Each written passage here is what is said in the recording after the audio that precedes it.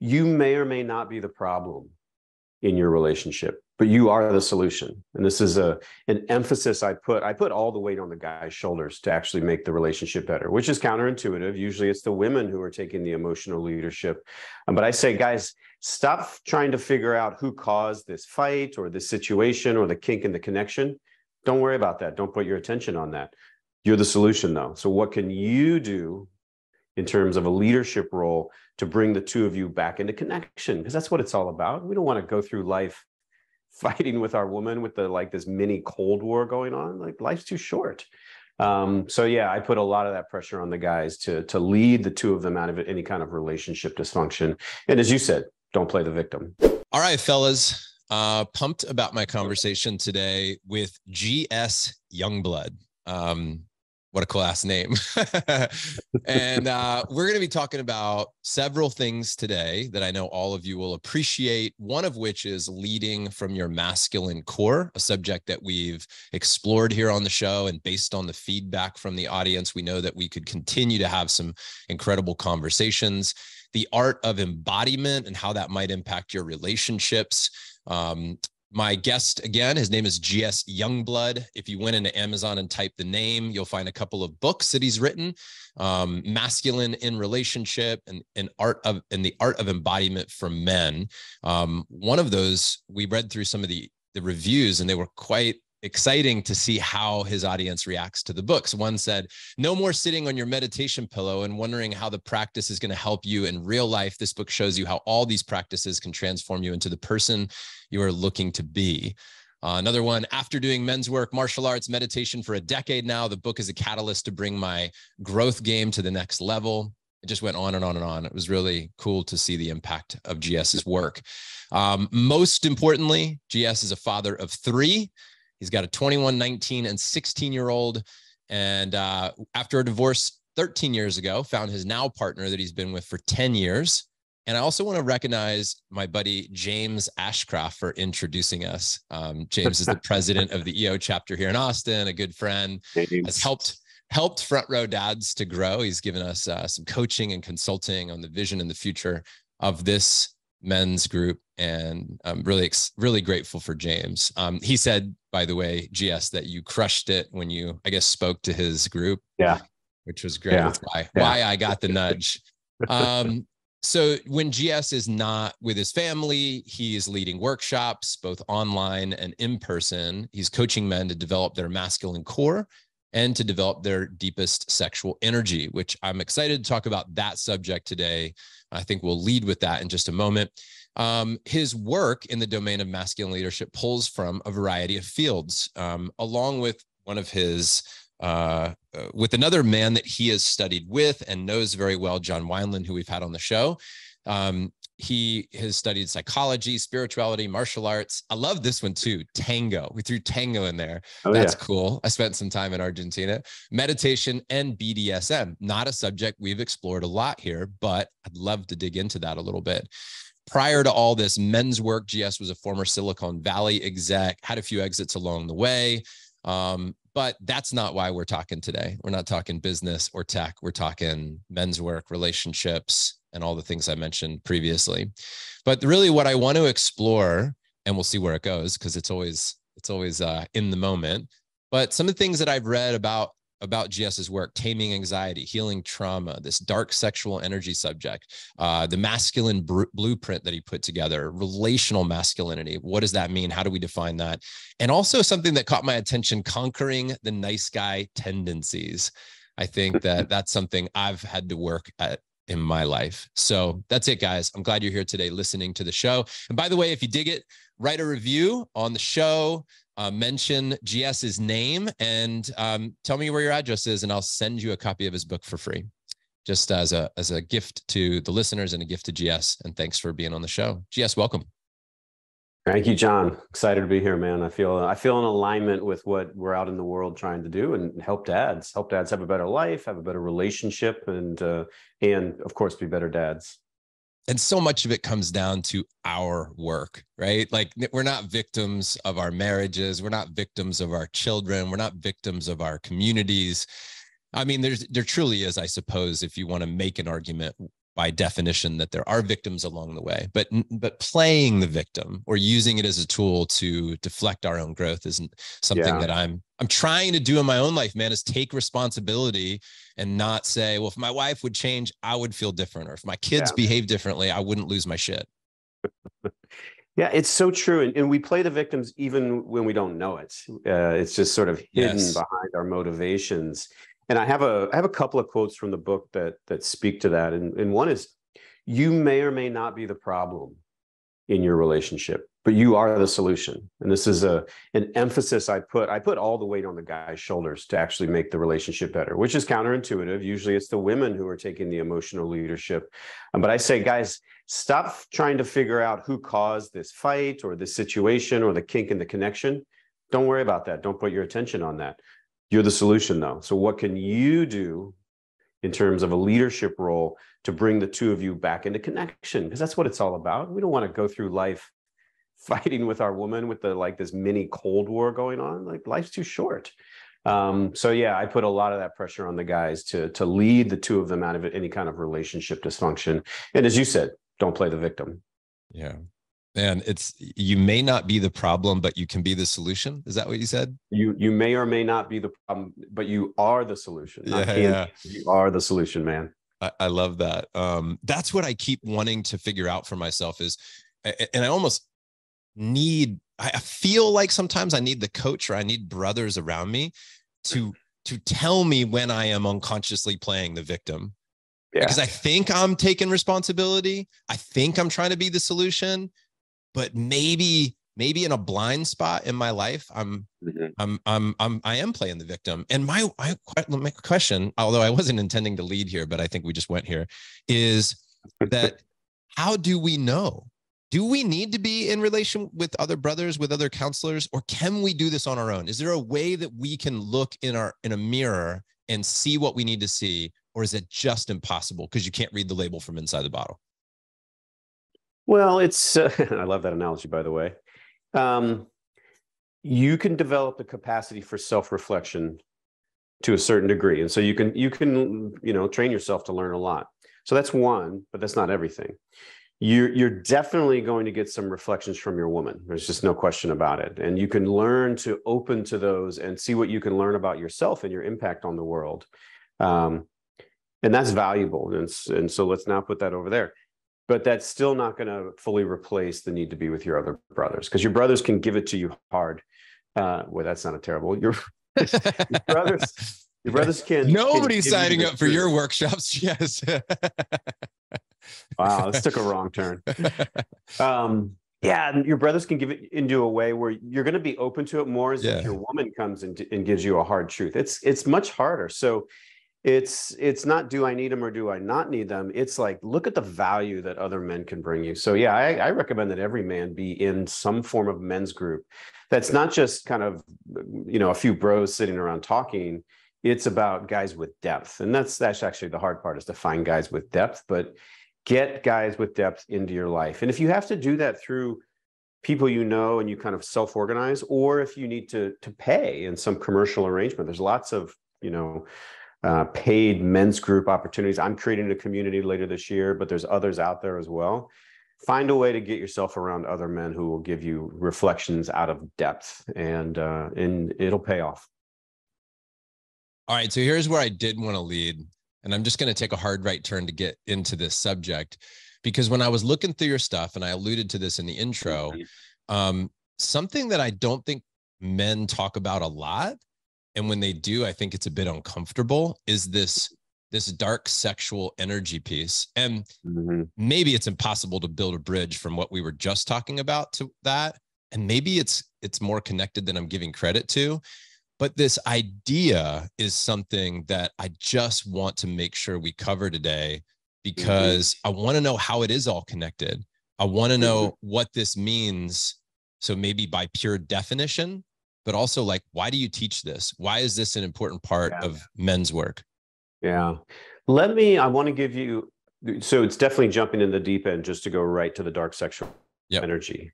How about if I do just a 1 minute on the blueprint to kind of set that up, and then let's just jump right into exactly what you asked. Perfect. Okay. So I have a model of masculinity that makes sense to me, and that's what I share with the world. And it's in the book. The book is written around a 3-part blueprint called the Masculine Blueprint. And the first element of that blueprint is respond versus react. So that's that quality of groundedness within inside of you. There's a stillness and a choicefulness to how you operate in life, and it's just palpable. And you know, you contrast this with guys who are really reactive and they quickly get defensive, et cetera, et cetera. And that's the opposite of what we're talking about. So we start with respond versus react, which is groundedness and stillness. Element 2 is provide structure. So this is that quality of clarity and directionality that a man brings to his life and the lives of those around him. And this is in contrast to a guy who's indecisive, or he's often saying things like, well, what do you want to do, babe? And he's looking for her direction rather than looking inside around his own inner clarity. So that's the second element. And the third element is create safety. So this is physical, financial, and most importantly, emotional safety. And that's, you know, a woman, we're about to jump into the topic of sexuality.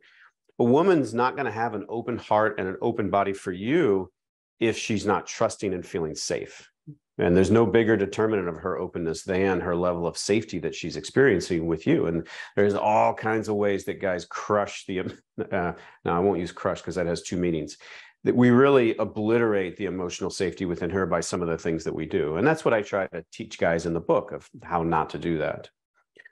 So those are the elements that I think are the definition of what masculinity is, at least from my point of view.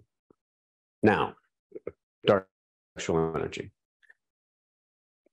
There's a lot of nice guy tendencies in men in their regular lives. And you know what I'm talking about. All of us at times have fought that tendency to be agreeable and just do what she wants, to go along, to get along. We all know that doesn't work. Most of the women who have any kind of awareness, which is pretty much all of them, they're just like, ugh, it doesn't feel good. And we think we're being good guys, and we're really starting to drive them away. And that's certainly where I went in my marriage way back when.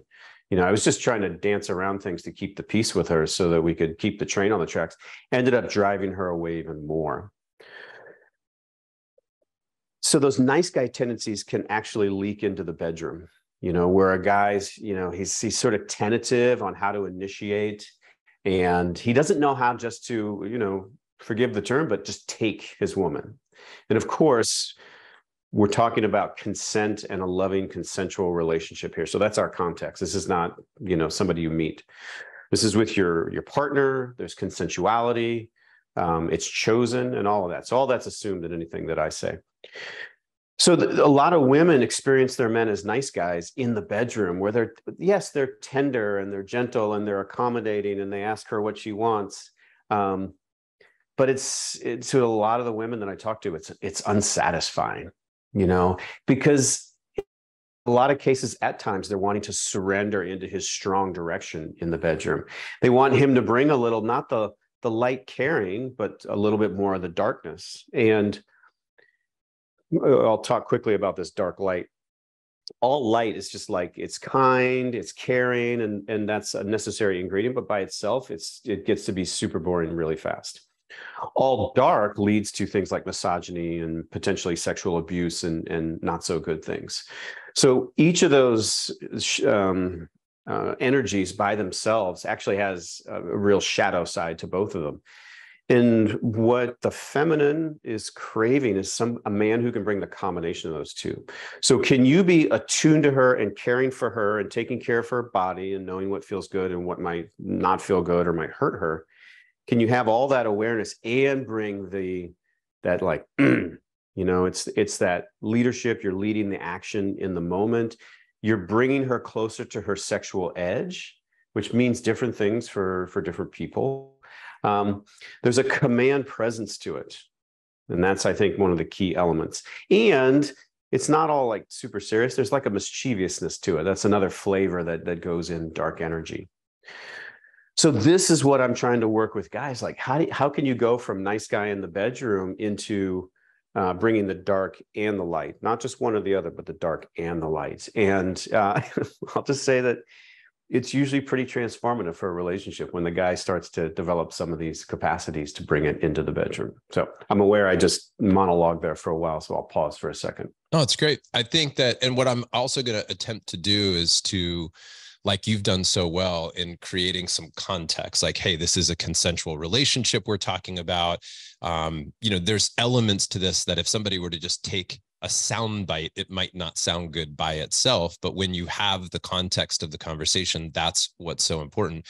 Yeah. If I'm further expanding our context, I'm also feeling like the bedroom is just in some ways, a metaphor for the entire relationship. It's just a place where we play and discover and find our edges and understand our standards, our asks. It's another platform for us to have both disagreements and resolutions and find ways to connect and please each other, whether that's in a conversation with somebody or paddleboarding with somebody.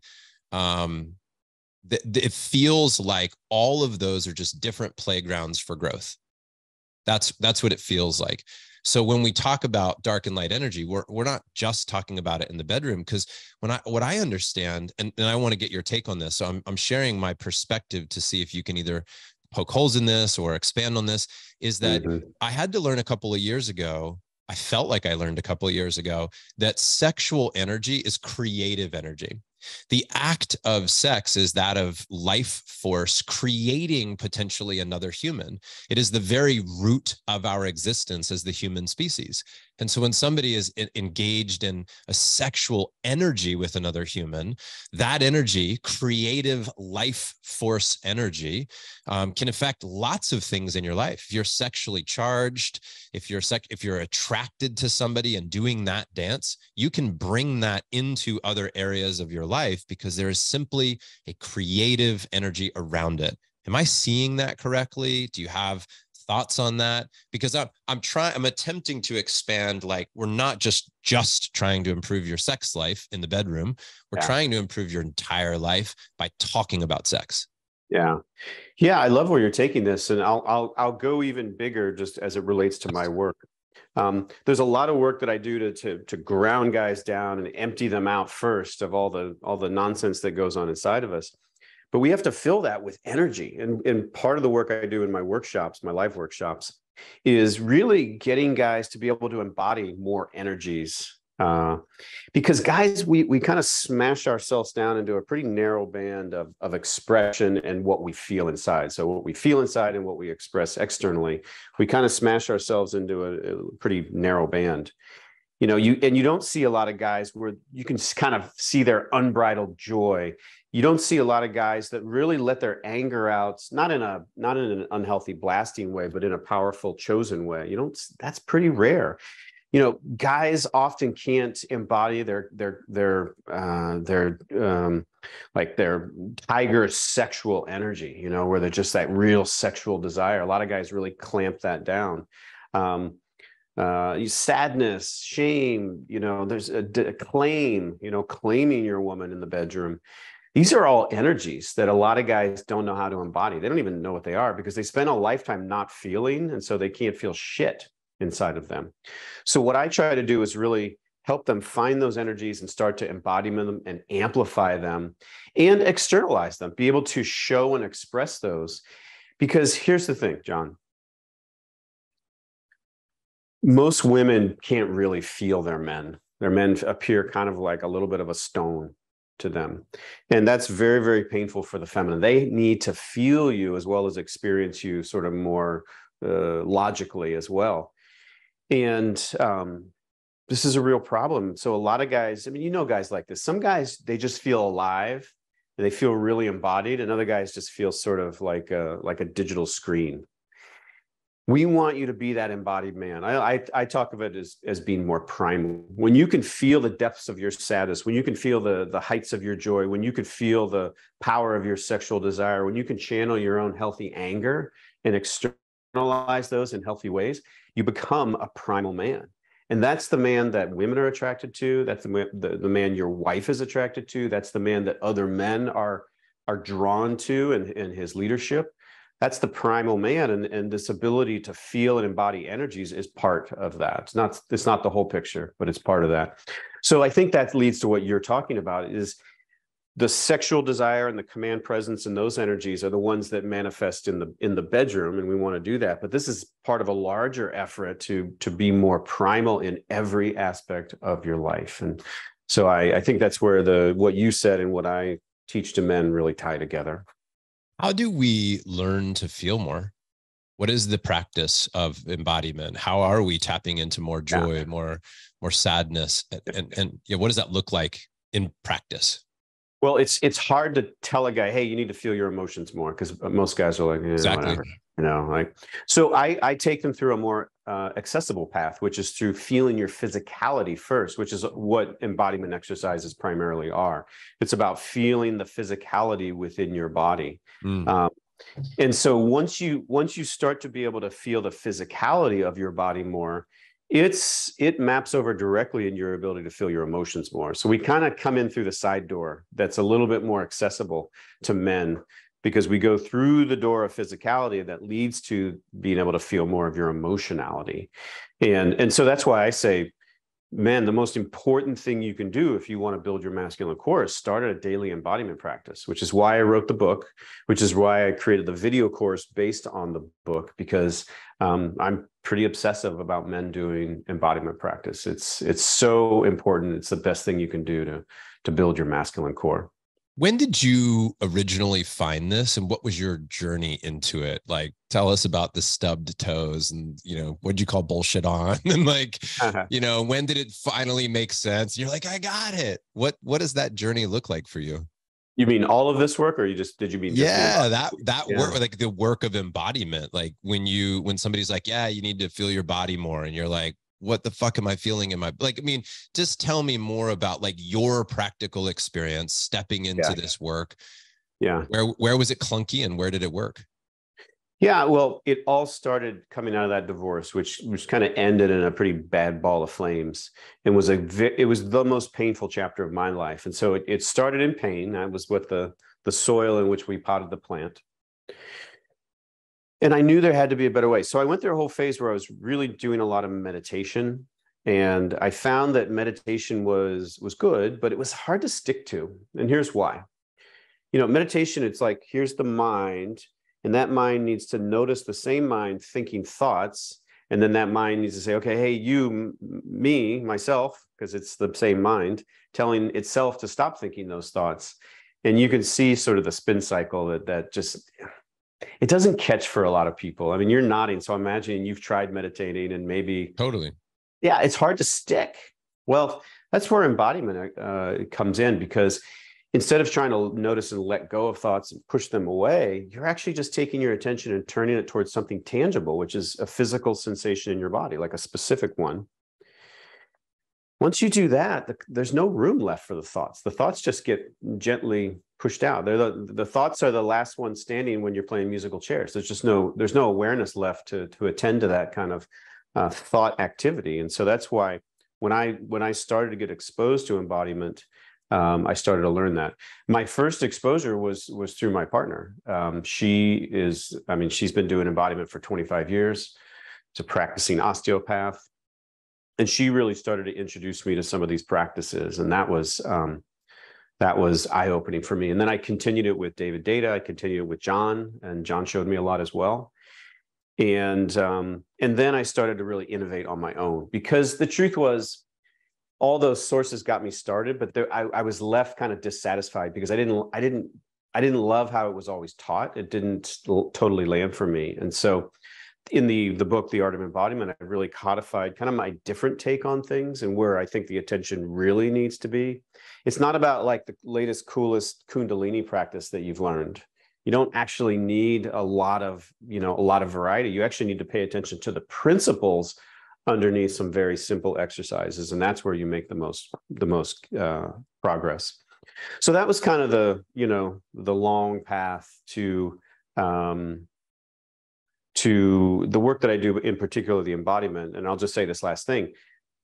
When I became, quote unquote, religious about it, was when I started to see the benefit in my own life. and started to see me become more grounded.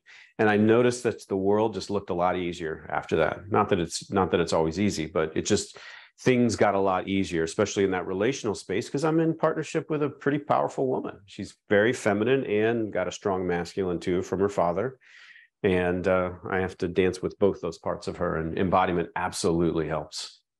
Do you still get triggered these days? Like, do you lose your shit? Is there moments where you're like, dude, I teach this work and I'm still reacting? Hold on, I've got to adjust my golden globe that is around me. No, I never get triggered. Yeah, I do. And here's the very simple reason why. I'm in relationship. Yeah. And I'm in relationship with, as I said, she's a very powerful woman. So she's not a wallflower. But it just continues to go down year after year, because we do a lot of work together. You know, we're very active about working on the relationship and developing our own capacities. It gets better all the time, and it gets easier.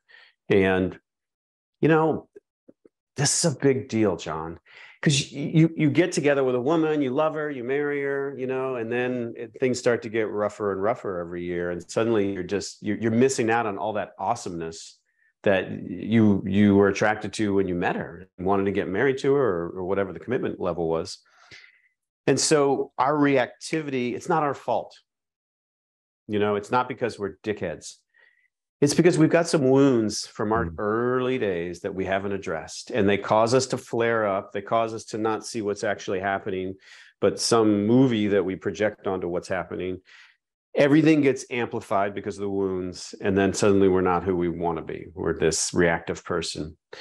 The potential for guys to improve their relationship is so immense if you just tame your nervous system. So all the dads out there, guys, don't read another book. Okay, do the embodiment work to really start to tame your nervous system. Do the hard work over a couple of years. You're going to see your life change with your job, with your wife, with your kids, and whoever else in your life. It's totally possible. And I think that's the message of hope that I want to give all guys. Your life can be different. I didn't think my life could be different until I had to go down in a ball of flames and rise again and learn all these new ways of being. Your life can be different without everybody else changing, just you doing the work. Yeah. What do you see as the pattern of a core childhood wound amongst the men that you've worked with? You know, I've heard people pitch it as like there's 5 core childhood wounds. There's like abandonment and rejection and whatever else they would label them. But do you see a pattern amongst men? Like, is there a more common childhood wound they're dealing with? It's either I'm going to be left or I'm not good enough. Yeah.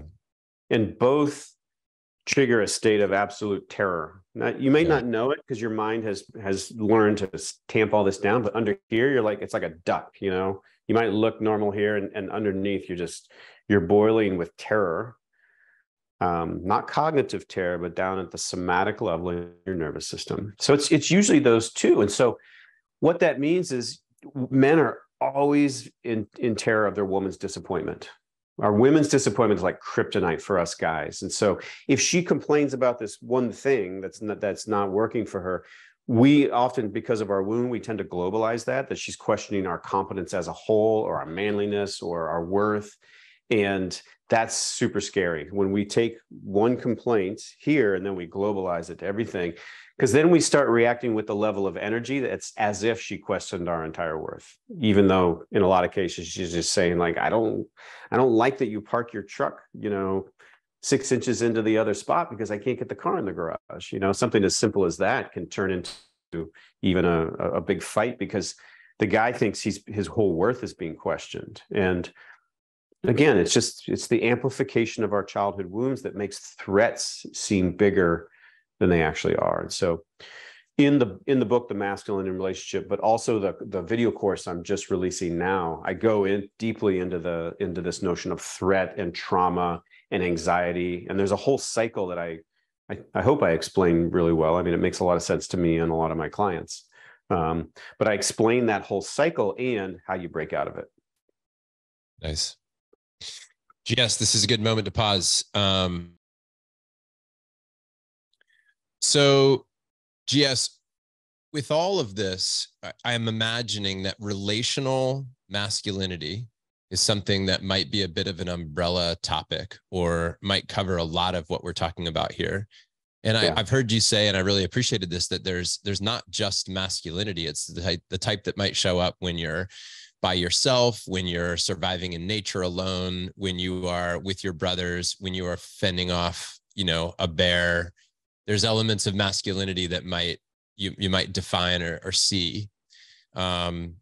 But what about relational masculinity? What about the masculine that shows up inside the relationship? Yeah.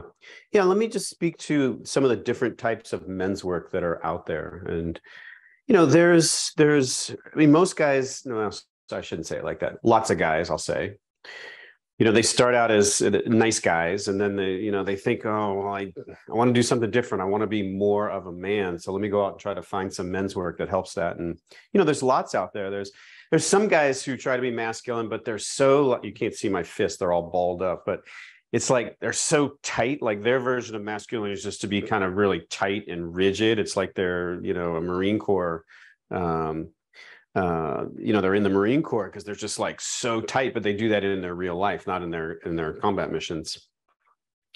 And that's not masculine, because somebody who's in relationship and is that tight and that like clenched, their woman's not going to be able to feel them at all. And at some point she's going to grow really disillusioned of a relationship with that kind of guy. There's a lot of work about being more alpha that's out there. And, I see it as a younger form of men's work. And here's what I mean by that. The qualities of the alpha are actually very important. There's a clarity to an alpha, which is really powerful. There's a directionality to somebody who's a natural alpha that is very admirable. Those are qualities that you want to take. The problem is a lot of the alpha stuff that's out there has basically turned into kind of being a dick to everybody, but trying to be the guy that's in charge. It's not very relational. And when you get into relationship, if you try to be the alpha in a relationship with a strong woman, it's not going to go well because it's not very relational. And that's a real problem. There's masculinity that's kind of this new agey, I can't even call it masculinity, but it's a new age version of men, where it's really about repudiating traditional masculinity because you think it's all bad, and you think it's all toxic. And each of these guys is kind of trying to one up the others to repudiate these qualities of masculinity that are very important. And there was like a Dove soap commercial that was about, it was it Dove or maybe it was Bonobos? It was one of these companies that they had a commercial where it was just all these guys repudiating masculine qualities and then trying to call that masculinity. And that's this version of a definition of what it's like to be masculine that I don't accept for myself, and probably drives me the most nuts. There's what I would call sovereign masculinity. This is kind of, I think, the sweet spot. This is men getting together, giving each other reflections like you and I talked about. But it's still the kind of a man still unto himself. Now he's with his brothers, but he's still not in that intimate relational space. And I think this sovereign masculinity work is super important. Like I think Traver's stuff really falls into this category, and it's so powerful. I love what he's doing out there. But you got to go one step beyond that. And this is where I'm teaching in what I call the relational masculinity. And so this is, how can I be fully in my own power and be relational with other, in this case, using the other as our intimate partner, but it doesn't always have to be. And that's what I'm teaching. And I think there's a lot of the other forms of masculinity that don't talk about the relational aspects enough. And I think at some point, especially with your audience, because these are dads and they're, presumably a lot of them are in relationship, whether it's the wife or a subsequent relationship. This is what I'm trying to teach guys. Like, how do you be with a powerful woman, be in your own power and be relational with her? Not be a nice guy and just give in to keep the peace, but actually be powerful, but also account for her as well. Be attuned to her, incorporate her power and her direction, but still bring your leadership to the relationship. So, I talk about life leadership in the course that I have out about relational masculinity. I talk about sexual leadership and I talk about emotional leadership. Those are three of the big areas that I'm teaching guys how to be more powerful and more relational. So that's where this whole relational masculinity title comes from, because that's kind of the term that encompassed my work that I like to use. Can you give us a real example, whether it be your own or a client that shall not be named by name, but just a real example of when somebody did it wrong and they did it right, or they were ineffective and then they were effective? And I would love if the example were from somebody who felt they were an alpha. Like, you're like, hey, in my life, I definitely resonate with being an alpha person, they might say to themselves, right? No problem leading, no problem taking the reins. And I know there's a lot of combinations of relationships that could exist here and energies that are at work, but I'm just looking for a real example of an alpha person, if I'm able to say that, right? Like, I'm just making sure I'm framing this correctly. A powerful man in a relationship, not wanting to lose his confidence in his decision-making and his alpha tendencies, but he wants to be a relational masculine energy. What does that look like? Well, I'm going to give you a little bit more of a generic example than I think you're asking for, but it's so common. It spans situations where she's like, hey, I'm not liking this thing that you're doing. And the guy immediately fires back, yeah, well, if you weren't doing this, that wouldn't be a problem. Like, there's this, like, if you weren't, you're the problem. And I'm not going to tolerate that shit out of you. Like, her expression might be a little messy, and he's just like, I'm not tolerating that shit out of you. This is your problem. If you hadn't done that, I wouldn't have had to do what I did. Okay, wait a minute. GS, can we use me as an example here? Can we, like, okay, this is, here's a real example from my relationship. Lately, one of the things that's happened is I feel like I'm asking myself what my standards are in my relationship. As I grow, 48-year-old man, 2 children, a 13-year-old and 8-year-old, I feel like I'm evolving as a person who will, within myself, tolerate less than I did years ago.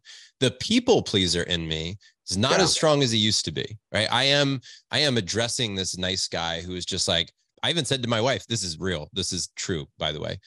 Several weeks ago, I told my wife that I've resented her for 16 years because I didn't really want to get married when we got married. I only did it.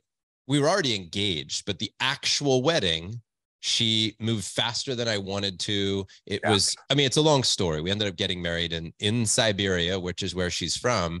And, we did it so fast that my parents weren't able to make it over. And like, I was like, I never really addressed, because I was like, whatever you want, baby, whatever you want. But that was my pleaser, not like, hey, no, I really want to take some time, think about this, and make sure that my parents are invited and all this stuff. It was like, let's just do this, because it was like, we have to do it while we're there before we leave, so her mom gets to see it. But I've resented her for that. Now, what happens is, lately, I've been less of a pleaser and my standards have changed. So our relationship is changing, because the things I used to tolerate, not like I'm a victim, by the way. I'm not saying that like I tolerate her, but in myself, certain type of dialogue, I'll say, I'm not participating in this anymore. I'm not participating in this dialogue anymore. Right? And I'm trying not to do it as a fuck you. Yeah. I'm trying to do it as an honoring to myself that I no longer want to do this dance that we've done for a long time. We do this conversation. I say this, you say this, we do this thing. It's like a whole routine. I don't want to do that anymore. So I am like drawing a line saying, I'm not participating. Am I being a dick? Am I being, do I have integrity? And I'm now saying, look, these are my boundaries. You can play as you wish. You might leave, you might stay, you might change, you might shift, but this is my boundary. And I guess I'm testing my model on you to understand, like, I want to be masculine, which, right? And I'm not trying to fuck up my relationship. Yeah, exactly. So I love this. Let's balance those two of wanting to be masculine and powerful and have boundaries and stay connected. Like, those are the two things that Yes. So it's not what you did, it's how you did it for the most part. I mean, based on what little I know. Yeah, shoot me straight, GS. Yeah.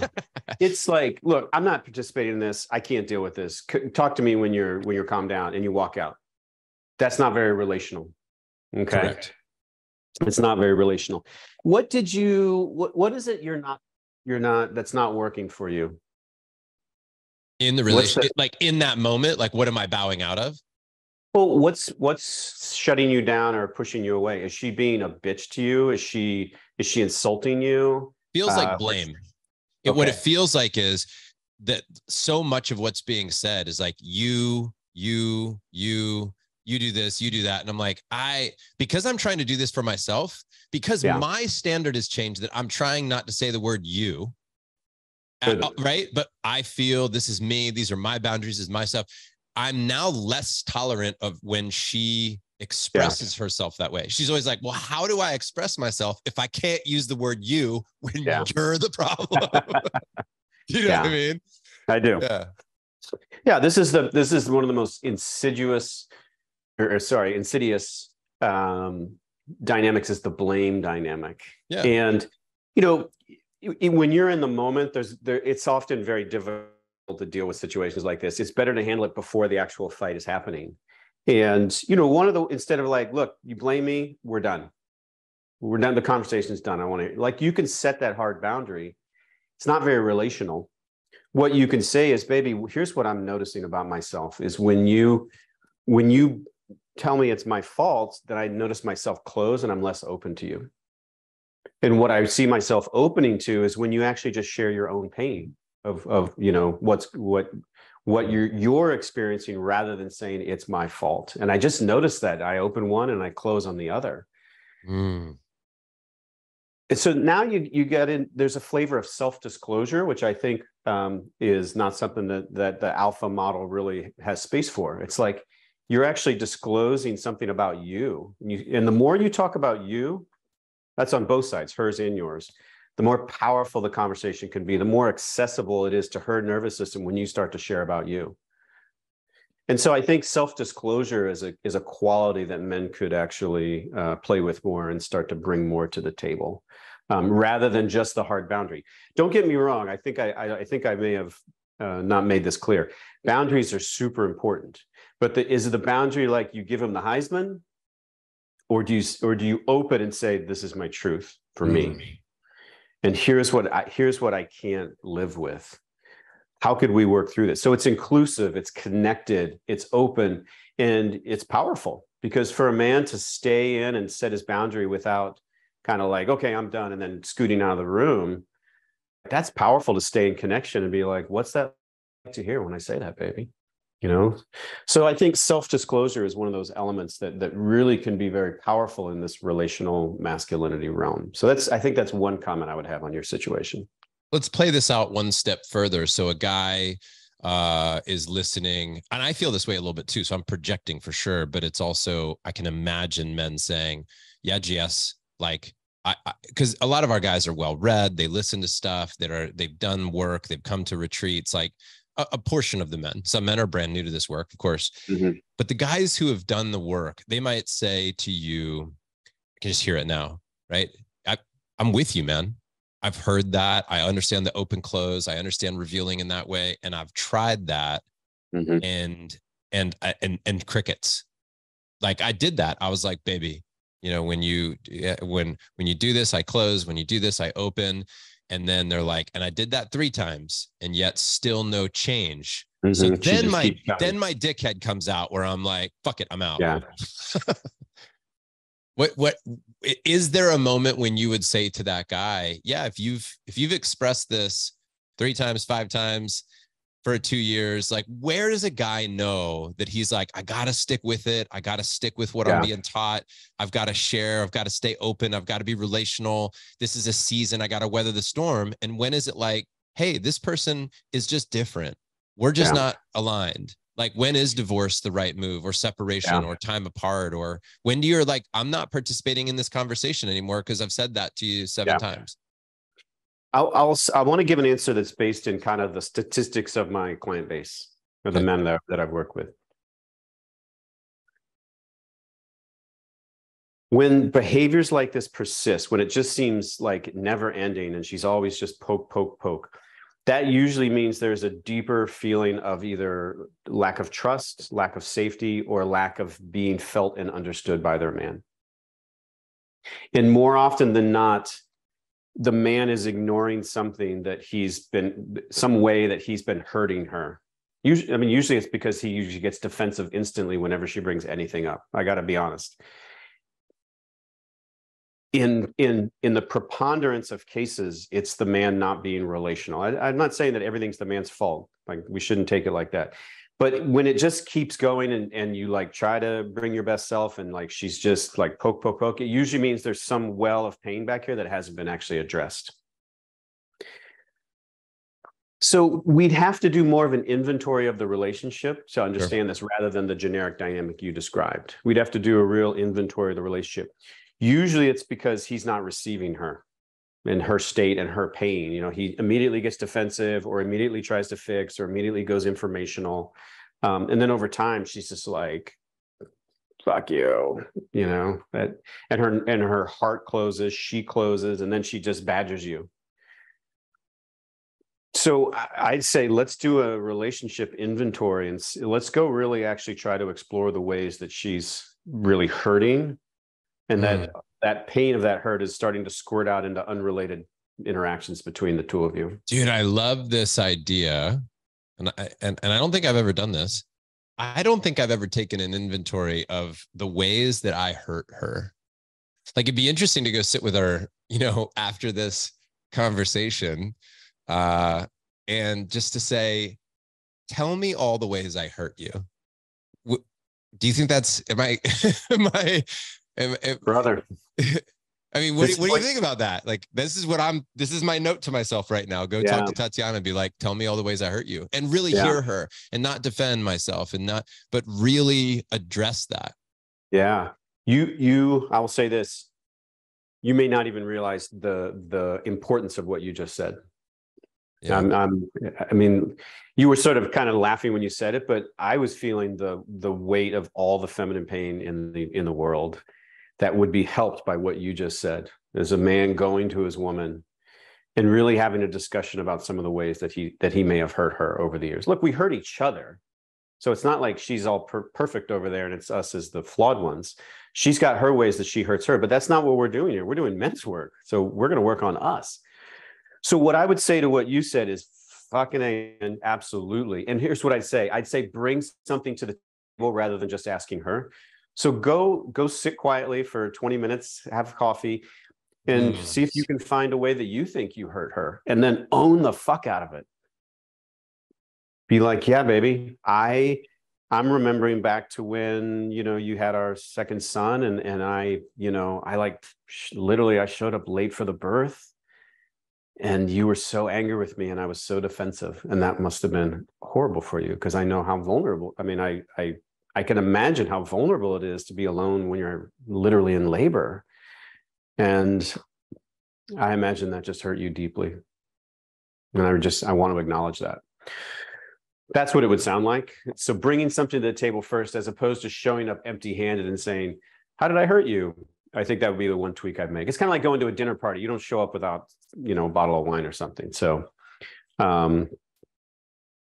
yeah, that would be super powerful. That's an exercise I take through most of my clients on, by the way. So this is common stuff. Wow, man. Oh, GS. I almost feel like that's the place we need to end, because it's like that's a mic drop idea. I almost want to end there. So guys who resonate with this are going to go do it right now. Yeah, I am going to do that. But here's the thing. I want to end on that being the big call to action, the big idea. And, you know, interestingly, I would love for men, and I say men, I mean me, and I'm inviting men to join me on this, is to do this not just with your spouse, but maybe there are other people in your life that this would be an interesting activity to do, is like with your children. How might you have hurt your children? And then make a list of those things and what needs to be owned, what needs to be healed or repaired. Maybe it's with your parents, right? With your, you know, my mom, my dad, is, you know, what needs to be healed. That's actually something I talk about a lot on the show lately. Maybe it's just part of where I am in my life, GS, as being, you know, I said 48 years old, and I'm at this place where so much of my 20s and 30s was about performance. How do I run faster? How do I how do I be more efficient and effective? And the last several years of my life have been what needs to be healed, because I was trying to dance on a broken leg. And so no matter how many dance lessons I take, no matter how much I entice myself with good music or other people, if you haven't healed the broken leg, dancing is going to be tough in a sense. Totally. You're moving from how do I be more effective to how do I be more relational? Yeah, that's right. That's what I heard you just say. Yeah. Yeah. And yes, John, can I say one thing? You can say anything you want, man. Okay. Yeah. Well, I know you wanted to land the plane, but around this going back and owning stuff like you just talked about, or we just talked about,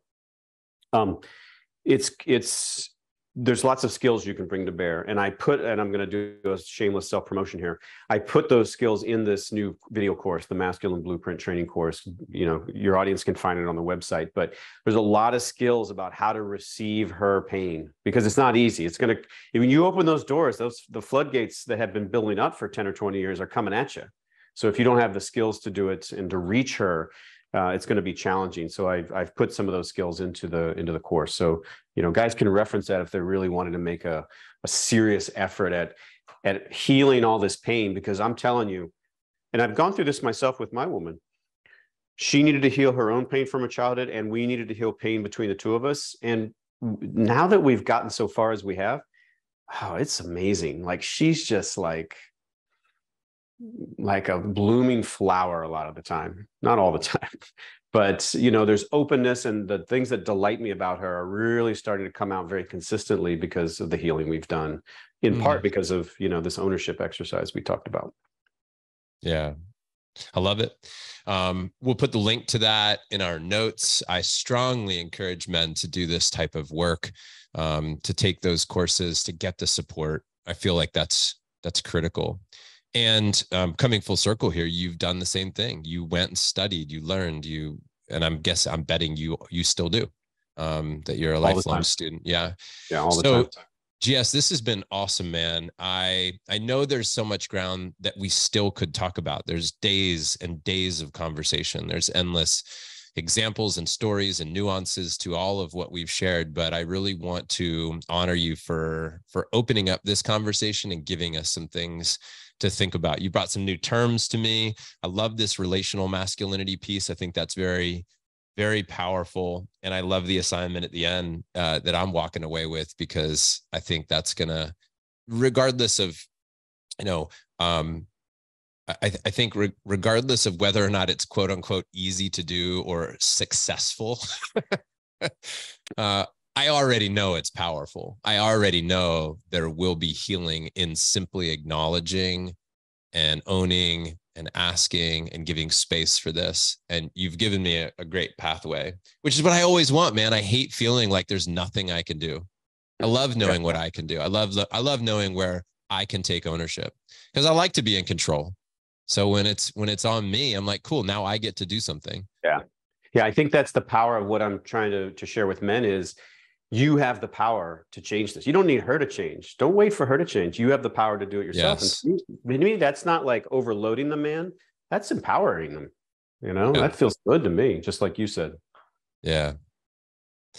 All right, man. Hey, next time you're in Austin, hit me up. Let's hang in person. I love that. You got it, brother. All right, dude. Thanks so much.